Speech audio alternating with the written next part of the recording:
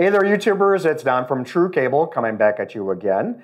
Today, we're going to talk about something that is way different than our traditional copper Ethernet cable that we've been carrying up till now.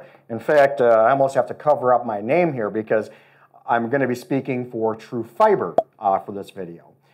True Cable has decided to address the next section of the communications cable market. We've addressed copper Ethernet, we've addressed coaxial. Now we're going to be addressing another type of communications cable, fiber optic. And there's probably all kinds of people cheering and clapping out there right now. Just to let you know, we're going to be starting with patch cords first in various lengths, various modes, multi-mode, single mode, and connectorized in various ways, like SC to LC, LC to LC, simplex, duplex, things like that. So the purpose of this video is, when is copper not enough? Well, chances are, if you've worked with Ethernet cable for some time, you're familiar with the nice thick copper Ethernet cable that's got connectors on the end, things like that.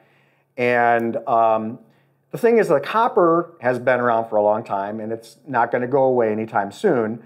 But there are times when copper Ethernet cable doesn't cut the mustard anymore. And that usually comes in terms of speed or distance, or more importantly, speed over distance. And that is going to be the biggest factor in your decision as to whether or not to run fiber. When it comes to copper Ethernet, you may be aware that from powered device to powered device, you have a maximum channel length of 328 feet. That is at 68 degrees Fahrenheit, and that includes patch cords as well. So, of course, there's ways to extend that. You can add like a PoE powered switch in the middle of a channel and then re-extend it, and that's perfectly okay to do. But at a certain point, it gets a bit unwieldy. I mean, what if you need to go 1,200 feet? I mean, you can do it, but sometimes another cable type altogether would do the job better. Another thing is speed.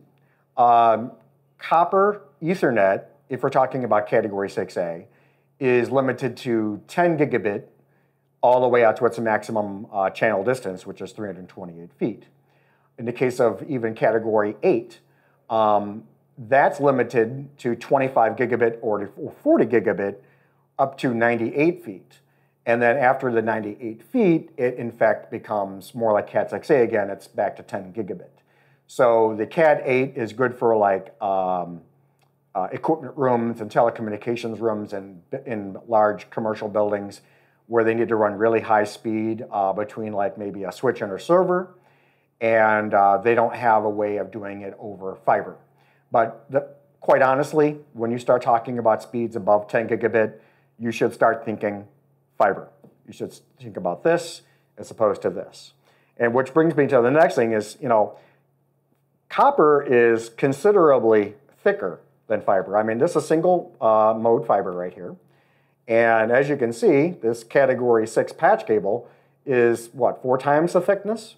So this stuff is a lot lighter. It's easier to install, but it's more difficult to terminate if it's not pre-terminated already, where copper tends to be much easier to terminate, and it's more understood. The next thing is speed over distance. So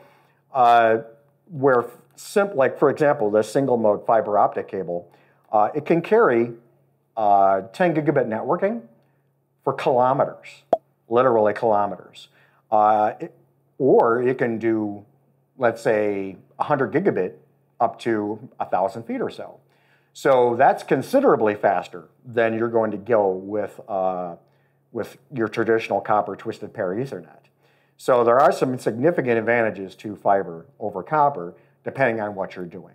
Obviously, there are some disadvantages to fiber. For example, fiber is capable of carrying data at a very high speed, but it can't do it while doing power over Ethernet. So in other words, if you want to have a remote device that's powered up, like maybe lighted signage or a surveillance camera or an access point, you can certainly get a signal over this to it, but you can't power it up because you can't transmit DC voltage over glass. It just doesn't work. So, so copper is going to be with us for quite some time. It's got some applications that fiber cannot serve. Take a visit to our website, www truefiber.com, and that is a sister site you can jump to from True Cable, and start taking a look. We've already added some blogs in there that you can read up on the fiber, and also we've put in some performance differences in detail there, and I strongly recommend that you take a look and start considering fiber optic for some of your more advanced next projects. So with that, I'm going to say you have a great day and happy networking.